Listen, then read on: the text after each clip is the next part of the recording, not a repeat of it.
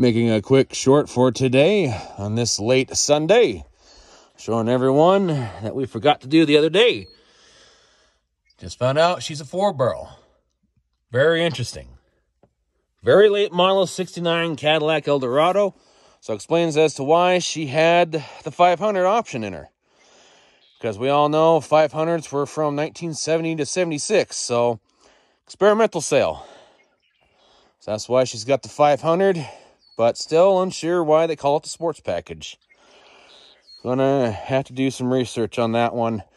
Can't find too much information about it online. Not gonna show the VIN and the body tag because you're not supposed to show those online anyways. And yet people do. So yeah, once again, 4-barrel. It's actually not bad. So now the learning process begins on how to work on these front-wheel drive big block 500s.